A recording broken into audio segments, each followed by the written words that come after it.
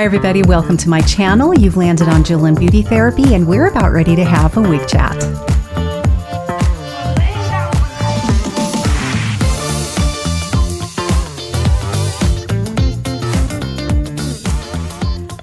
We're going to be taking a look at two brand new styles from the Raquel Welch line for fall 2022.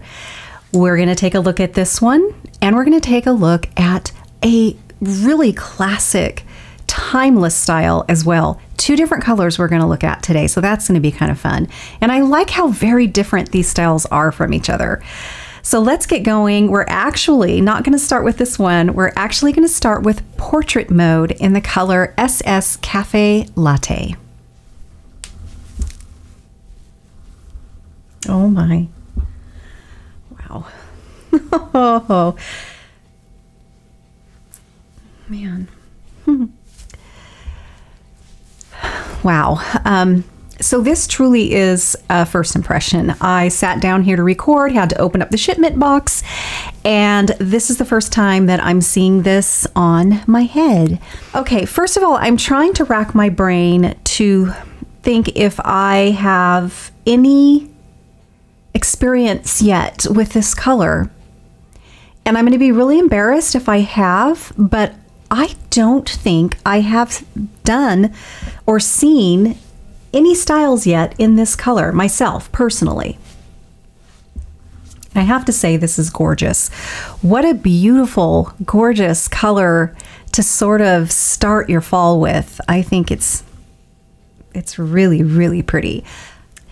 So what I'm, sort of admiring right off the bat is how that this beautiful sort of highlighting is framing the face. I think that's brightening and just really pretty. And Raquel Welch generally does that. But I like that there's not a thick banding, right around the hairline, because that, on the other hand, I don't care for so much. But I'm not seeing that. I'm seeing this really pretty sort of natural highlight. They're taking that color that is throughout this entire color. It's definitely throughout. It's what I think is giving this a really pretty sort of warmth to this color. But it's definitely a little bit heavier right around the hairline, and I think that's gorgeous. I have to say, it doesn't happen very often when I stick a wig on my head and I haven't even fluffed it up or anything, and I'm already going, wow. That, for me, that actually doesn't happen very often. And this is a wow. So before we just sort of dive into this a little bit, let's take a spin so you can see what this looks like all the way around. And remember, all the specs, the links that will take you directly to the styles that I talk about, even my own head measurements, will always be found down below in the description area below the video.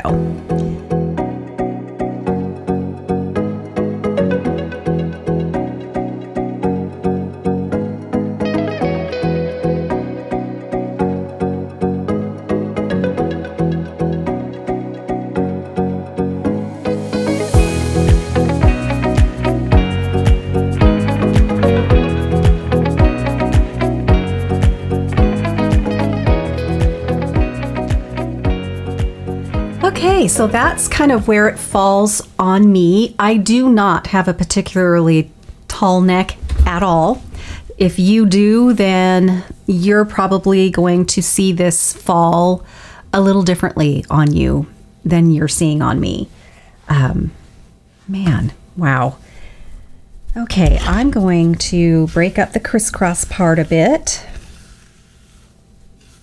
and just kind of lift the fibers up and off the cap a bit as well.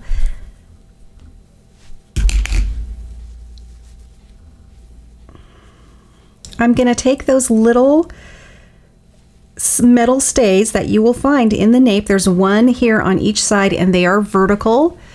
And just remember to kind of pinch those in kind of cup the back of your nape back there. It helps to keep the back from not popping up and looking a little unnatural. So don't forget to do that. I want to say almost every single wig that you put on your head should have those middle stays back there, you know, so you can do that. We will definitely take a look at this cap. We'll do that at some point. This style has full, I want to say I'm a little crooked. Yeah. This has full monofilament, so that means that you can part this anywhere that you want in here. This is where it basically came when it was shipped. Sometimes you can struggle a little bit if you want to change it up. Sometimes it's no big deal. This one, just doing this, doesn't seem to be giving me too much of a hassle. But having that full monofilament is so nice because it does give you the freedom to part it really anywhere you want within this whole crown. And you get this really super realistic part-like scalp appearance.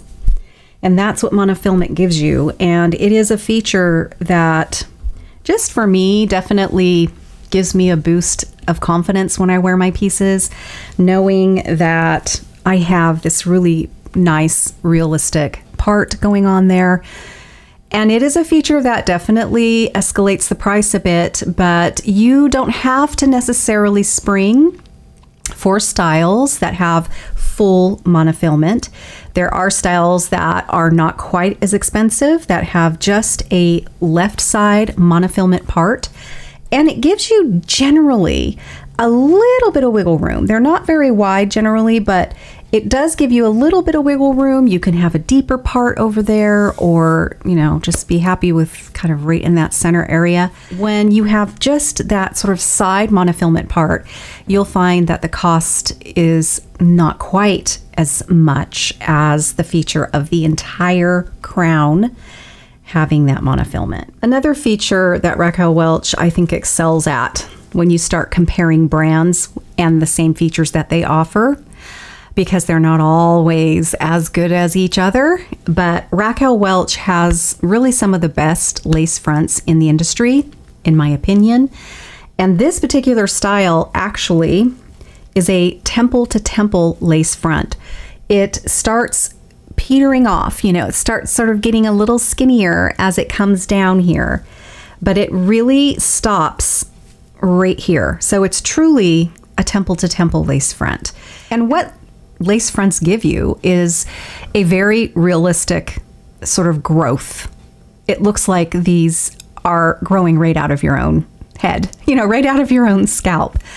And you can see that here, you know, and so because that lace really kind of stops, you can kind of right about here, you're going to have that look all the way down to the temple. So if you don't have any hair at all, you're still going to have that beautiful look that it is just growing right out of the side of your head there, all the way down. And that's lovely. That is a beautiful, beautiful feature to have. It's sleek, it's professional. It's just one of those that you're going to look completely pulled together, you know, when you walk out the door with no effort at all. Plop it on your head, run your fingers through it, break the part up, definitely get the fibers up and off the cap. You're good to go. I would definitely have to put a little bit of some kind of hairspray on here, and that's mostly to contain any flyaways. I'm not battling those at the moment, so hopefully this is going to be one of those styles that's not going to drive me nuts, because some styles are worse with that than others for some reason. It's probably the type of fiber, but this one isn't doing that too awful bad. But I definitely do spray a little hairspray on all of my styles before I head out the door. I feel like this has just the right amount of body and lift. I'm not afraid of body. I, after all, you know, grew up in the 80s. But even so, this is really nicely done. Not feeling, you know, a ton of permatease. There's some here in the crown. that I'm feeling. But we need that. We need some lift back there to give us a pretty profile. Very nicely done. And I love the body in this style. I think it's perfect, and it doesn't feel wiggy at all.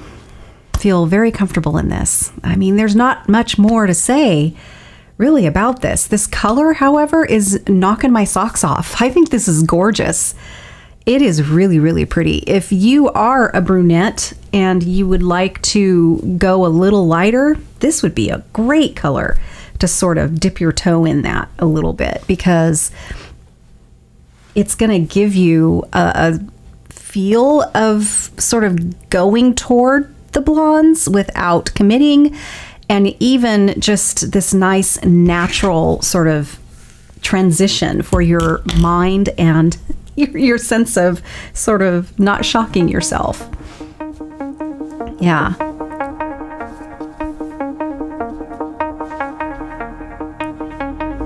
Gosh, yeah, the color is gorgeous. So well done. Really pretty.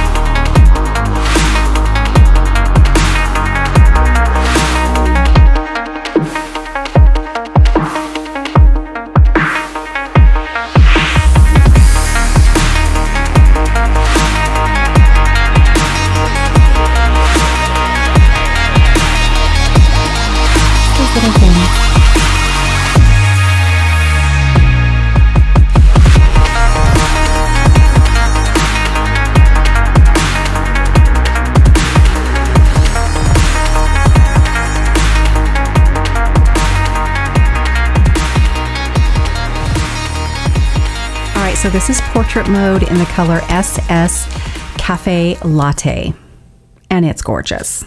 There is that full monofilament, the gorgeous lace front. Do you see how it goes right to here?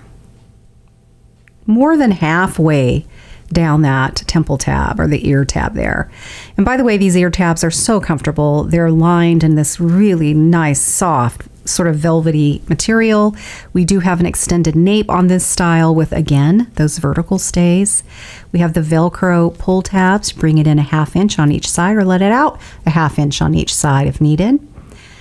We have this gorgeous, beautiful, very comfortable cap. Raquel Welch makes some of the most comfortable caps. So this is machine wefted. And again, we have that full monofilament. You have a little less stretch with full monofilament for obvious reasons than you would, you know, if this wasn't full monofilament, but you still get a good amount, just not as much. I mean, this is my ideal cap. It has everything that I love in a wig cap, for sure. Before I put this one on, though, let's take a look at this cap, because we do have now a left side monofilament part, so we get to see what that looks like. So this is where you can part it, and you will get a scalp-like, very natural part and scalp appearance. However, we do have the temple to temple lace front on this one. There's a little bit of permatease here on the side. We have the machine weft going on. Same comfortable ear tabs. We've got those metal stays in this as well. We still have a extended nape, very soft material, same pull tabs. Let's get this one on. Wow, first of all, look at this. Holy cow. Woo. Interesting layering situation. Interesting how we have the layers going on there. Huh, we'll see what that looks like on. All right. Wow, okay, we have some serious box hair here, and I could see it before I even got it on. Do you see what this is doing? Never had that happen before with a Raquel Welch wig. This is, okay, this is a good example. It's like, okay, you're super excited about it. You've been waiting for it to get here, and you stick it on your head and it looks like this. You know, it happens. Let's see what we can do about this. So right off the bat,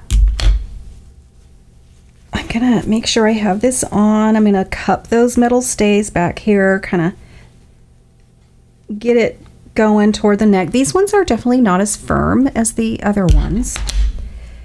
And these are good though. These are good and firm here on the side. You want to do the same. You don't want these to pop up here on the side. The place that I'm really interested in is what's going on here. Here at the part, it's like flat and then up and over. I'm also having this weird kind of poofiness go on, which is really strange. Okay. And I'm not sure about this cut at this point of the game. I just went on and on about how I really love the way they shape the styles, and I'm really flabbergasted by this one. Seriously, very, very flabbergasted.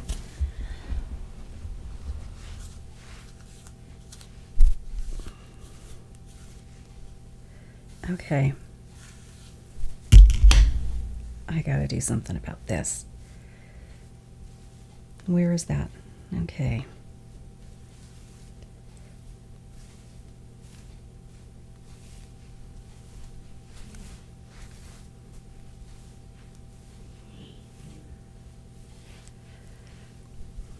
I also was saying that I like how she does this, but this one's a little over the top.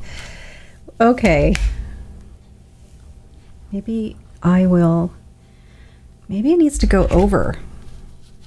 Again, I have this weird poofing right here. It's weird. It's fitting me fine everywhere else. It's not like it's super large. And you know what else?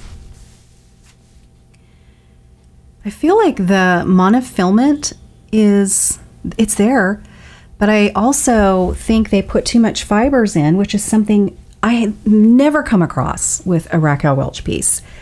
Because look, I really, really am having a hard time seeing that monofilament in there. Okay, I'm gonna try not to fight this too much. I want to know what it was they were going for. Because at this point, I'm feeling like I look like a 1970s Dolly Parton sort of style going on here. Yeah, this is, I do know this is heat friendly because a non-heat friendly style is not offered in Shaded Biscuit. So, what are we doing? I think we may have found one that really has stumped me.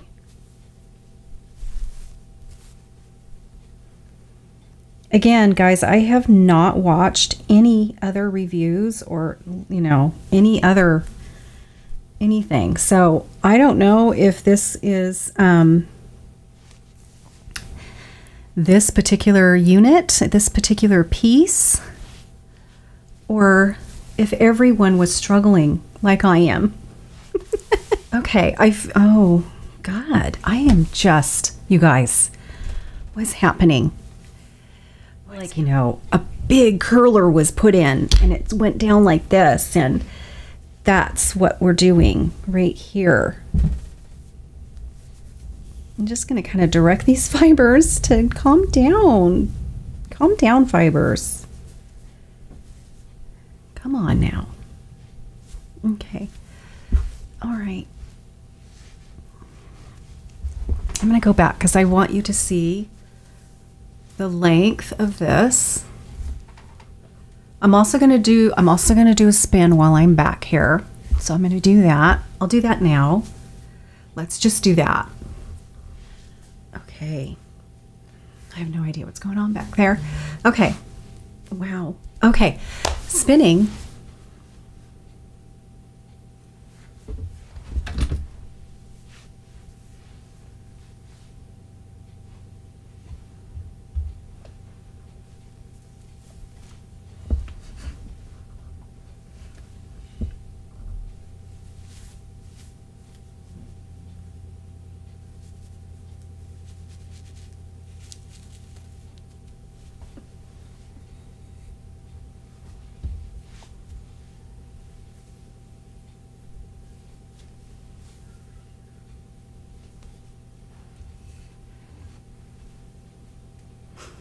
I am just trying to figure out this style. I'm a little bit, I don't know, you guys. I am really perplexed.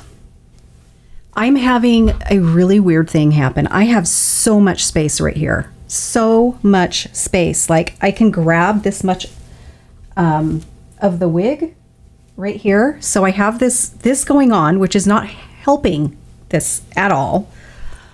And yet I have it pulled down where it needs to be. I have this on where it needs to be, but I have all this space, almost like a cone head thing going on here. This is so weird.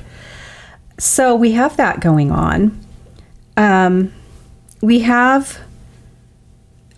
We do have this big thing of permatease right here that I think also might be causing some of this poofing, but yet no permatease over here. None over here, but we do have a lot, like right in here. Not a lot, but we do have some permatease, and it goes, we have a lot of permatease, actually. Yeah, we do. There's quite a bit of permatease in this, which normally it's like, hey, you know, I can deal with that if it's done right and in the right place. But see, along with that, we have all of this short layering. I like to try to figure out sort of what their vision was, what their vision was. Being a cosmetologist, you know, I like to kind of do that and just, you know, just kind of see what they were going for. I would never, I hate doing this, you guys. I hate talking like this, but I wouldn't cut where's the blending? Where's the blending in this? You know, you've got to have like a gentle blending. And it goes all the way around. That's the thing. This shortness here goes all the way around. I would love to know. And this big, like a massive amount of, I would have to alter that, like literally sew this to where it would sit closer to my head. And there is quite a bit of permatease as well. So, and then we have the monofilament that you can't really see very well. This would turn into more of an updo wig for me. I would not feel comfortable wearing this down, not just because of the length. I have plenty of long wigs that I would feel comfortable with that.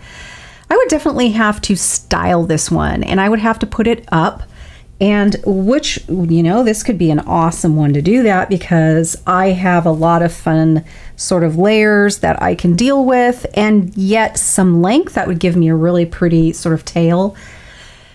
So that's what we're doing today, folks. We're gonna put this one up. I feel like I'm a country singer, like I'm from Memphis, Tennessee.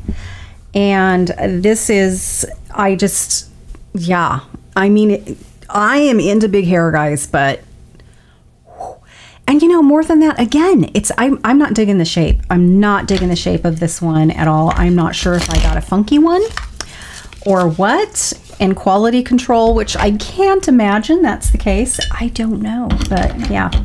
So I'm going to use this really big claw clip here to put this up. I'm going to, hold on, I need to get some other things. And I'm going to try to casual this a little bit, you know? I mean, I am going to, we're going to deal with this. And it's going to be so cute when we're done. It's going to be so cute. It's going to be great. So I use these clips. They are secure. I like the 3-pronged thing. And so I have a lot of these. I should have wore this bracelet today. I'm going to put that on. So, let's deal with this. I'm going to do what I would normally do. I'm going to take this. And I'm going to leave some out. We're going to have some out. Maybe, maybe not. Yes, no, yes.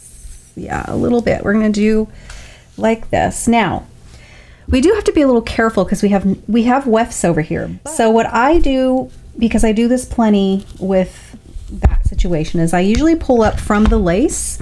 So we have that lace front that comes down pretty far. So I'll pull it up to the lace to cover up that weft on that side. And I'm going to first, so there's a lot of permatease. I'm just sitting here feeling all the permatease, but that's going to be great because this is going to be a really great wig to do updos with. We're going to have no problems like securing this in or anything. So when I do my updos, I do them really quickly usually, and I separate the hair in 3 parts. So I do the top first, and I decide kind of how much I want to have here, and I'm really into the whole 90s poof thing. And there's one thing this wig is not going to be short on, and that is giving us poof, and we have wefts and we have permatease, so we're also not going to have really any problems securing this either. So I usually do one on one side, and then I grab another one and I kind of get it on the other side. Sometimes they overlap there, which is fine. Okay, I'm gonna do that.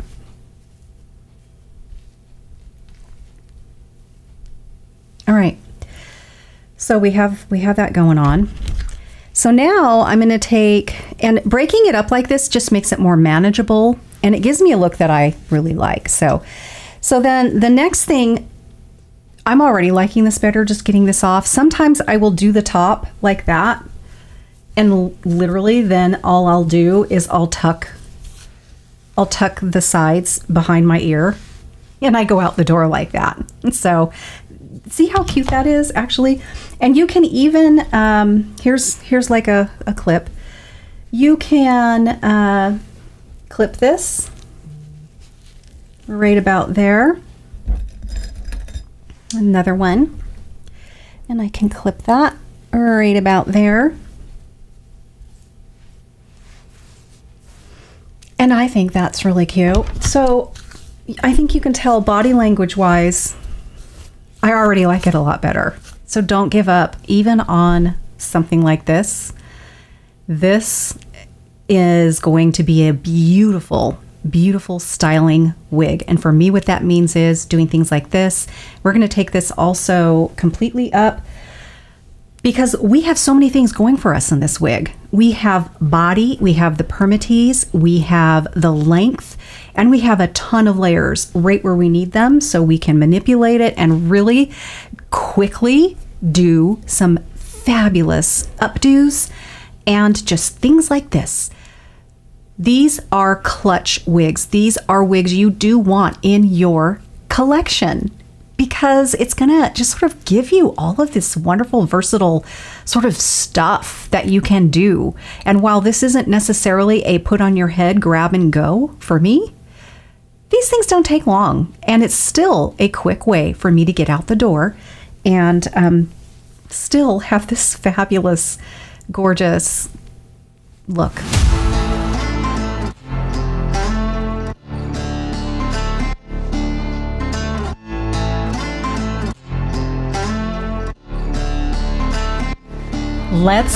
Let's continue this whole thing here. We're going to put the whole thing up. And I have shown you in other videos. I wonder if we can just, no, we're going to have to take this out.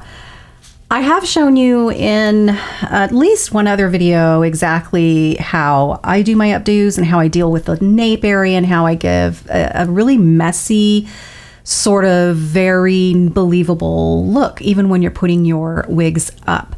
I think the key is to not get it super sleek and tight. We want loose, we want tendrils, we want it to look effortlessly messy. And the more you do that, it's going to just fool everyone because it's all the illusion. It's not just perfection. And I think that is where wigs shine, is really kind of that effortlessly sort of messy thing going on. So if I'm going to put this up, then I think what I would do is I would take a section here on the side. Again, it just gives me a look I like, and it just kind of gets this segmented sort of out of my way so I'm not overwhelmed with the sheer amount that I need to deal with when I put these up. What did I do? I probably am going to stop it right here at the tip of my ear. I think that's the guide I generally do without thinking about it, but I try to think about it when I'm showing you guys things. I don't have another clip handy. I have a ton of those, but not right here. So I'm going to take the same clip thing and I'm just going to put it in, and I'll exchange this one for the other one that I took out. This one doesn't really match. Oh wait, this is the one I think I had. So again, I'm just going to roll that. I'm going to find a weft, run it through really carefully. Like, yes, I put it through a weft, but I didn't bring the weft up to it. I found a weft very close to it, so I'm not stretching that out. You have to be very careful. So now I'm going to take the rest of it here.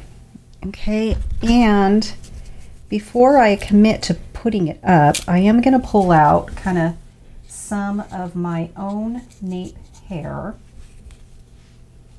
I can also do that after I have it up as well. I like to pull out before I sort of wind it up and put it up. I like to pull out a little bit of the wig, you know, a little bit of tendrils back there, because if I do it after, it ends up messing up the whole thing. So I do that before.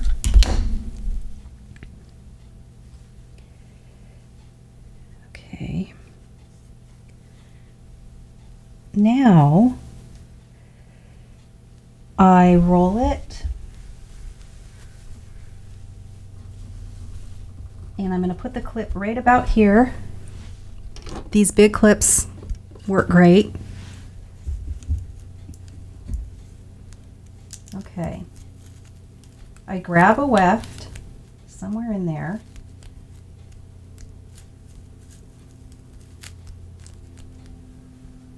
And then I'm going to pull this.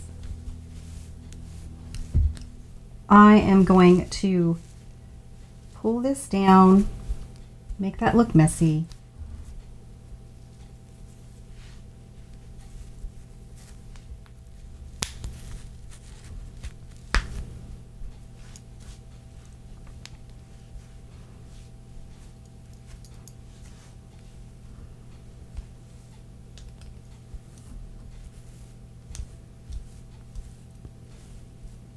We have a little tail up here, so that's nice.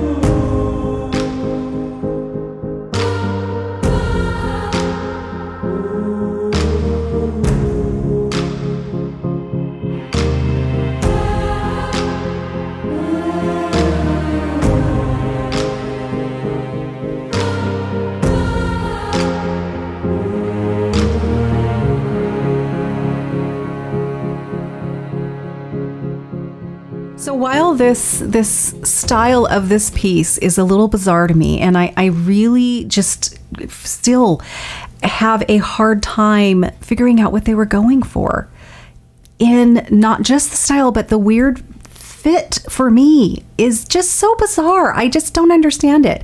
Exactly what happened there, I don't know. But you know what? 100% honest with you, this is going to be one that I probably, ironically, will be reaching for a lot this fall because it has all of these wonderful features that I can't overlook. It's got the gorgeous temple-to-temple lace front. It's a color that I adore. It's got so many layers and things going on that these updos and the different ways that I can style this is going to be so fun for me. I don't take a lot of time doing these styles, you guys. I don't. If it doesn't go up real fast, it ends up going off my head and I go for something else. But 8 times out of 10, I can do something really quick with these. And you can too. Yes, I would definitely have a lot easier time doing this if I had a mirror that I could look at. So the back didn't turn out exactly like I would be comfortable with going out the door, but you can bet I will make sure that it would. But this here is Stroke of Genius, and it's in the color Shaded Biscuit. We looked at portrait mode in the color SS Cafe Latte. And I had a lot of fun. I hope you guys did too. And I hope that this helped you out in some capacity as you are searching for maybe your first wig or another piece to add to your collection this fall. Thank you so much for spending some time with me today. I will see you in my next video. Bye-bye.